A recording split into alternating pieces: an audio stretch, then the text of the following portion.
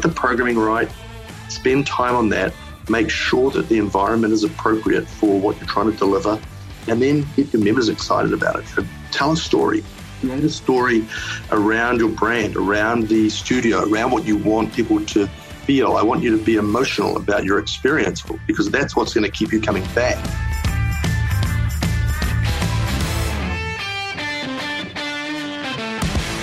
You're listening to episode 173 of the Fitness Business Podcast.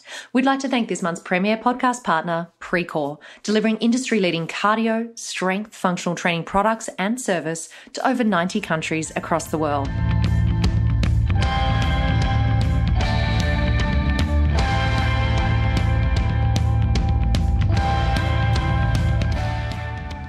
Hey everyone, and welcome to the Fitness Business Podcast. I'm your host Chantal, and this week we're taking a dive in the trenches to take a look at Midtown Athletic Club in Chicago. Our special guest this week is the Chief Operating Officer, Jon Brady. Jon has over 20 years of experience in the sports, hotel, and health club industries. In his role, he oversees all areas of business operations for Midtown's 8 locations across the US and in Canada, including today's main focus, their newly renovated club in Chicago.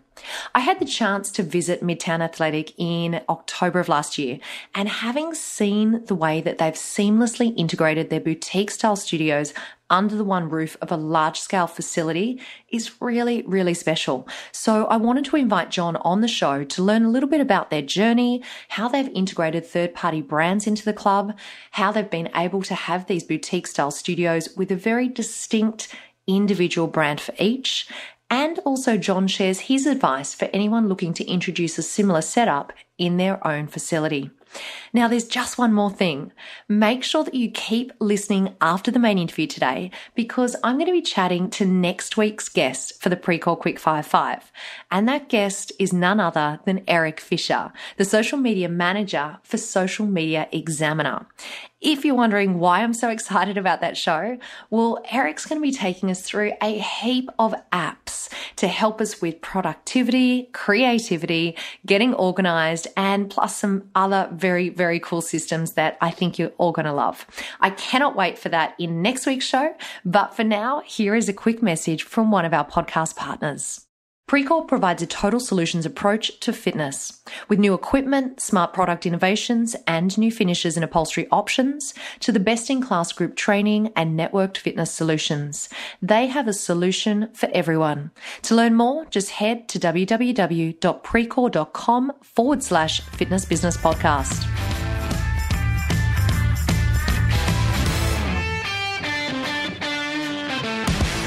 Let's transition now to this week's special guest, the Chief Operating Officer of Midtown Athletic Clubs, Jon Brady. Jon, welcome along and thank you so much for joining us on the show. Thanks very much, Chantal. Happy to be here. Very excited. Now, before we actually dive into this week's topic, do you want to start by just giving us a brief overview about Midtown Athletic Clubs and specifically tell us about Midtown Athletic Chicago? Oh, absolutely. Love to. So Midtown Athletic Clubs is a family-owned premium health club facility based out of Chicago in the United States. We opened our first club in 1970 as an indoor tennis club. In fact, our first name was the Tennis Corporation of America, and we were built predominantly or originally to grow the game of tennis. And obviously we have developed over the past 45 years. We've added clubs, added facilities, made changes and adaptations to all of our clubs. The most recent being I think what would be called the world's first and largest premium sports resort, which is Midtown Chicago. And I'm hoping we can continue to share what we've learned and share what we're still learning about what we've created. It's a 600,000 square foot premium sports resort, and there really isn't any other way to describe it. It's all about the member experience. It's all about what you see, what you feel, what you hear, what you smell. All the senses are taken into consideration from the get-go. And as such, it has a dynamic flow and a natural flow through it that people just seem to really enjoy. Well, Jon, you just said in there that one of the things that you like to do is share what you've learned. And obviously it's been an amazing journey throughout this process and the evolution of bringing Midtown Athletic to where it is today. And one of the things that really stood out to me was the experience that I had walking through the club and seeing the boutique style spaces. I don't know if you call them, if you've got a word from the studio spaces within the facility. I mean, it was quite unique that I could walk into the yoga section and feel completely immersed within that section, or walk into Everybody Fights and just feel like I was part of a smaller club within the club. So that's what I would love to talk to you about today. The first thing I'm hoping to understand is, how did you go about choosing which brands to actually bring into the club? So we spent a long time. This club's been a long time in the making and the development of it, and we spent a lot of time researching and visiting and trying different classes and different boutique studios around the world. So we literally spent probably the best part of 2 years in and out of every studio concept or boutique studio concept in the United States, across Europe, some in Australasia as well, just so we could find what were the best in class experiences. And that's what a boutique does very, very well. They look at the experience from the moment you walk in. It's very specific, it's very tailored to that modality. So if you're into, if it's a yoga studio and it's a boutique yoga studio, there's a certain essence, might be a smell, there might be a feel, there might be a texture to your journey, but it's all to do with the yoga modality that you're about to undertake or you're about to experience. And so we spent a lot of time looking at all of those different experiences and working out whether there was ones that we could utilize or whether there were ones we could redevelop or in fact design ourselves. I mean, some of the boutique studios within the club, we've built the studio from the ground up, and we've built the programming as well that goes within it. And both are equally as important, because it doesn't matter if the facility is fabulous and the programming is poor, then you're going to get a very, very inconsistent message across to your customers. And we wanted to make sure that the facility was great and the programming was great. Jon, for anyone that hasn't been to Midtown Athletic Chicago or they haven't had a look on the website, just run us through each of those areas that we're talking about now, because I mentioned the yoga room, which I know you've got a specific name for it, and Everybody Fights. Can you just quickly list through those specific areas? Absolutely. So the yoga studio you mentioned is called Samadhi. Samadhi is the ultimate state that you're looking to achieve in yoga. So glad with that. We have a cycle studio called Ride, which we developed along with Precor and Spinning, and we use their products in there. We have a group fitness studio, which is called The Theatre. It's designed around, funnily enough, a theatre. The instructor's on stage. It's lights, camera, action in there. We have Everybody Fights, which is a boxing and fight-style boutique studio. And we also have The Field, which is a huge turf zone, which we run multiple classes on, and we utilize that as a studio, a boutique studio in and of itself. We also have Queenax studio, which we use obviously for a lot of functional training classes and small group programming. Excellent. I'm actually going to include some photos in the show notes so everyone can jump on and have a look at each of those areas, because I think one of the things that I really felt, and I mentioned it earlier, was just how immersed you feel going into each of those sections. And I think that's, you said it, it's not just the look, but it's also the smell and the feel and the atmosphere and the trainers that you've got within each section. So I'd like to talk about that, Jon. I mean, with so many variations under the one roof, whether they be external brands or brands that you've created, how do you actually go about having them stand alone but still having the flavour of Midtown Athletic obviously run throughout the entire facility? It's a great question. We decided that we were going to have one of our premises was to out-boutique the boutiques. So we had to get very deep in what they did very, very well. And the things they do very well, the members align themselves with the branding and the programming, the instructors. So, and the rise of the instructor has been a phenomenon that's been happening over the last 3 or 4 years through the boutique studios as they promote rock star instructors. And so we had to get our instructors up to the same level or better with education training, with the programming and building the programming in. And it was part of the upside is also to do with the branding of the studios themselves and the merchandising. So each of the studios has its own name, obviously its own brand, its own logo, its own merchandise, and each of those areas unique within the club.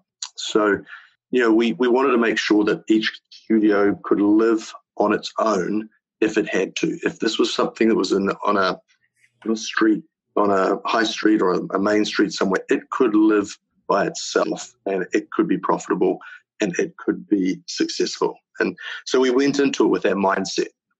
Jon, a couple of questions in relation to that. So you mentioned about the investment that you've made to really replicate those rockstar instructors.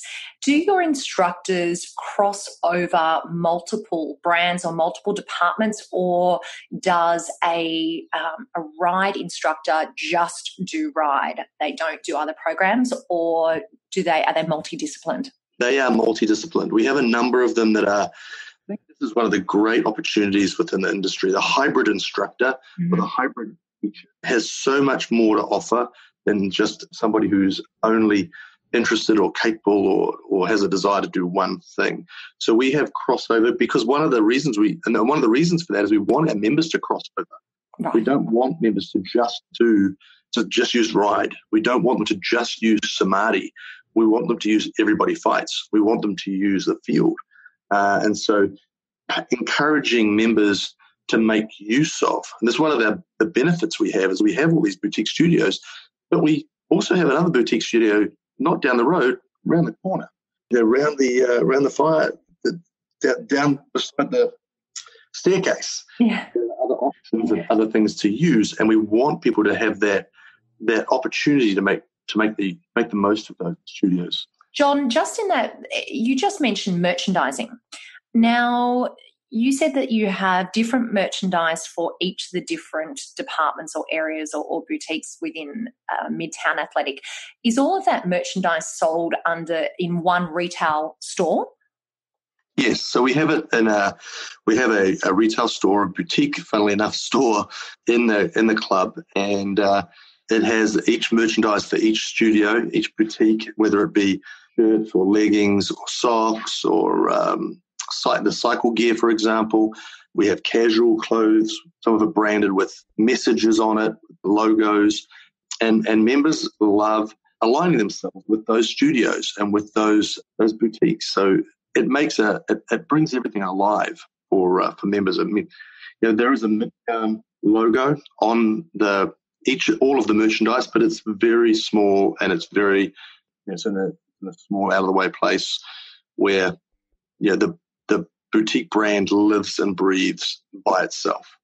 Now, one of the questions that I'm sure is on everyone's mind as they're listening is in relation to how you actually do your membership pricing or how you charge, because I'm interested to know do the members have one set fee for utilising everything? Are there any additional costs that they pay to go to each of the boutique kind of areas within the club? Are you happy to dive into that a little bit for us? Absolutely happy to. One of the benefits we see is that this is all inclusive. So you have the opportunity with one fee, a monthly membership fee, to use all of the facilities. And we don't want to limit our members. So, I think with the boutiques, one of the things that the boutique fitness industry has done for those of us who are in the bigger box or the bigger club space is it has put a price on group fitness. And for years, that's been difficult to sell to members and say, look, you get 120 classes a week or whatever it is. I mean, the Midtown Chicago Club has 215 classes free on its Group X timetable. And we were never able to really quantify that or show members the value. Now with the boutiques charging $25 or $30 or $35 a class, you were able to say, well, if you're doing Soul Cycle or you're going to Barry's Boot Camp or you're going to Orange Theory, you're paying $30 a class for those classes. How many times do you go a week? I go twice a week. Okay. You could do the same thing here for less money than you do with the boutiques, and you get great locker rooms, you get great amenities. We've got the boutique store. We have a great restaurant, swimming pools, indoor and outdoor with pool decks, adult roof decks, party space, all sorts of other things thrown in effectively for nothing. It really is a one-stop shop, isn't it? It is absolutely a one-stop shop. Jon, with so many advancements in the renovation that you did last year for Midtown Athletic Chicago, one of the things I'm interested to understand is the technology within the club when it comes to membership retention. So do you partner up with any brands in relation to things like performance, heart rate monitoring, that type of thing? Sure. We use and we use a number of different providers for different things, but technology has been a key part of what we've built into this club. We use a RFID system called by Gantner out of Austria to track member usage for members to register, use classes, come in and out of the club itself, locked lockers, so electronic locks in the locker rooms, and also to register on the cardio machines. So members want to use the cardio machines, they have to use their RFID wristband to the one-time login, remembers your Spotify account, your Netflix account, Hulu account, whatever it might be that you want to set up, and allows you to go back in, and it's customized for you, personalized for you. So we use that. We also use MyZone as a heart rate monitoring program. We built our own program around MyZone called Voltage, which is a heart rate, high-intensity interval training program using heart rate as a methodology, which is super successful. We also use some systems with Precor and their Preva system in our Cycle Studio, which is around watts and power tracking. So, there are multiple technology aspects of this club, but the most important, I think, is how it ties together.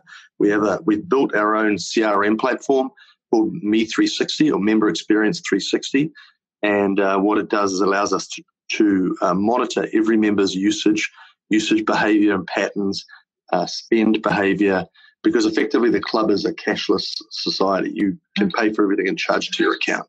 That is just amazing, Jon. I'm so glad that we talked about that, because that really does, the technology that you just stepped us through really does enhance that member experience. And as you say, being in a cashless kind of environment and having that technology to partner up really enhances that member experience. So thank you for diving into that. And of course, you said two of my favorite words in there without any prompting. One of those words was Precor and the other word was MyZone. So without any prompting whatsoever. So without any prompting. But I can't believe that I missed Voltage when I was in there, because high intensity and MyZone is the two of my favorite things. So I'm going to have to come back for a visit and take part in that, I think. Absolutely. You'll have to come back. You'll be our guest. Yeah. Now, I've got one last question that I'm hoping we can finish off today, and perhaps you can leave us with 3 tips that you would share with other club owners or managers that are looking to introduce either third-party brands or specific boutique-style programs within their club. What recommendations would you give? That's a great question, Chantal. I think one of the keys to it is making sure that you're programming, whether or not it's a third party or whether you're developing the programming by yourself or with your coaches and trainers, is great quality. It's got to meet the needs of the members that you're trying to target. So if it's high intensity interval training, it's got to be high intensity interval training. Don't make it high intensity steady state, or don't make it low intensity interval training. Don't be afraid of making sure you hit the demographics with that programming. The other thing I would say is create an environment that is suitable for that program. So many times I've seen people try to do boxing programs in what is effectively an office, with there is no environment, there's no experience, there's no atmosphere, there's no energy. And, it doesn't take a lot of money to transform a room into something that's more appropriate for a boxing class, for example, or a fight club type class.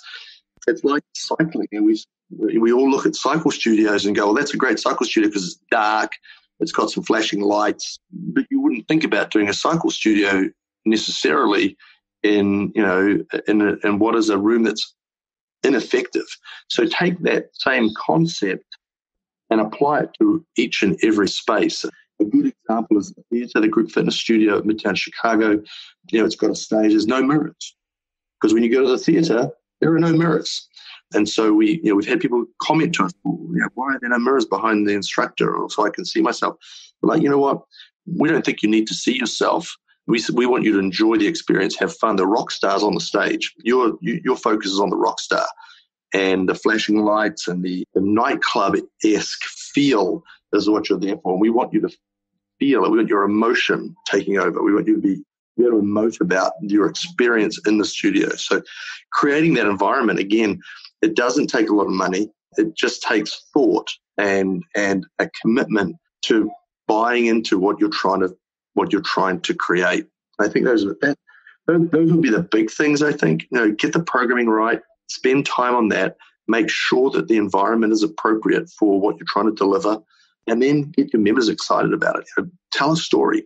Create a story around your brand, around the studio, around what you want people to feel. I want you to be emotional about your experience because that's what's going to keep you coming back.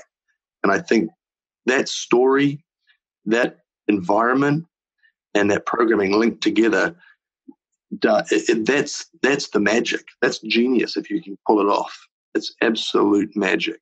I think it's really special that you mentioned the story there, Jon, because one of the things that really stuck with me, and that wasn't from being a member, that was literally from doing a tour of the club, was the passion that yourself and the team members all had about the story about the club.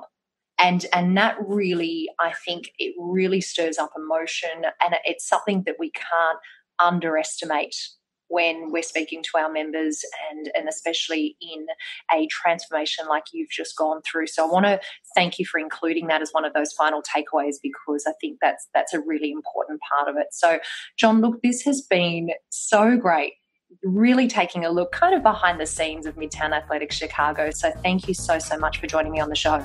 You're so welcome. Thanks for having me. The Fitness Business Podcast is very appreciative of our podcast partners. Here's a quick word from one of our partners. Active Management members receive 4 resources every month to help them lead their business and make their life easier. Check out some samples at www.fitnessbusinesspodcast.com/active. They are free.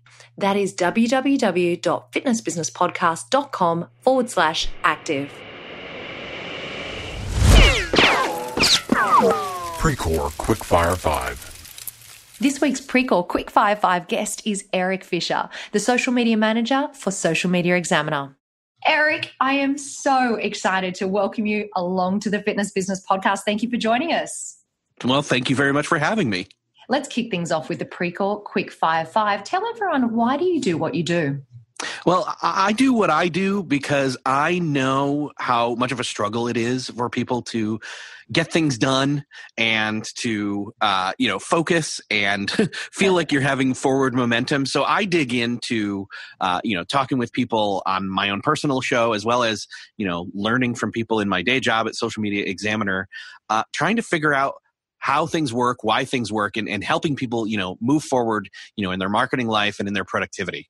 That is awesome. And what's one ritual that helps you become better at what you do?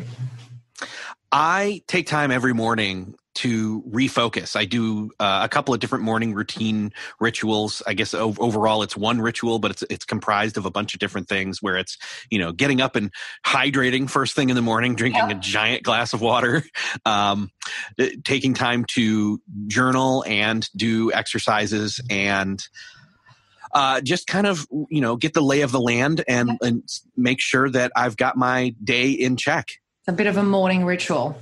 Yes. Yeah, that's so cool. And tell us, I know you know so many apps and systems, but what is one in particular that you use personally to stay in control of your workload?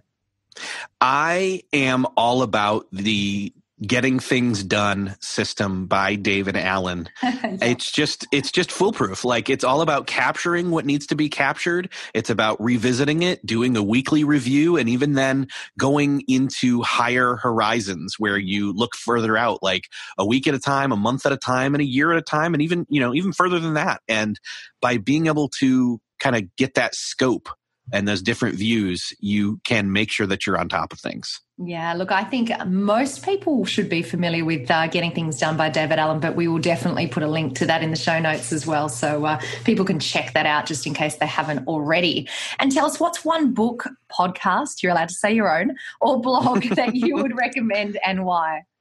Well, I do like everybody checking out my own podcast, Yeah, The Beyond. Tell us.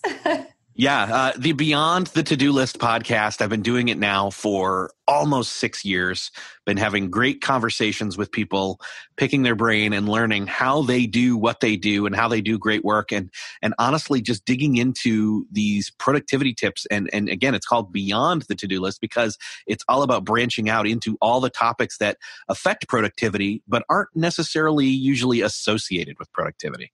Can I just say personally, congratulations, because 6 years of podcasting is a lifetime. Yes, yes, it is. Achievement. How many shows is that, Eric? So I've taken a couple of, very brief hiatuses. But it's in the, mid 200 plus range there. Wow. So wow, that is phenomenal. Yeah. Congratulations. Yes. Okay. Thank you. Tell everyone what the main topic is that we're going to be chatting about in next week's show. So we're going to be talking about must-use apps, like my go-to stuff for staying organized, getting creative, being creative, saving you time, and just, some cool ones, ways to, again, apps to help you be productive and be creative and get stuff done. I am ridiculously excited about this episode. So let's get straight into it. Eric, thank you so much for joining us for the Precor Quick Fire 5 questions. Thank you. Before we say goodbye for today's show, a very quick reminder that all the resources, the links, and of course a transcript for today's show can be found at fitnessbusinesspodcast.com. I might also mention that I've included some photos in there as well of Midtown Athletic Chicago, so make sure that you jump on and take a look at those too. Thank you so much to our foundation partner, Active Management. They have an incredible offer for each and every one of you. Their number one selling checklist is yours completely free. It'll turn your About Us page on your website into a lead generating page. All you need to do is go to fitnessbusinesspodcast.com/active for the free download. Thank you so much for joining me for another week of the show. I look forward to seeing you next week, and remember, what you leave behind is not what's engraved in stone monuments, but what is woven into the lives of others.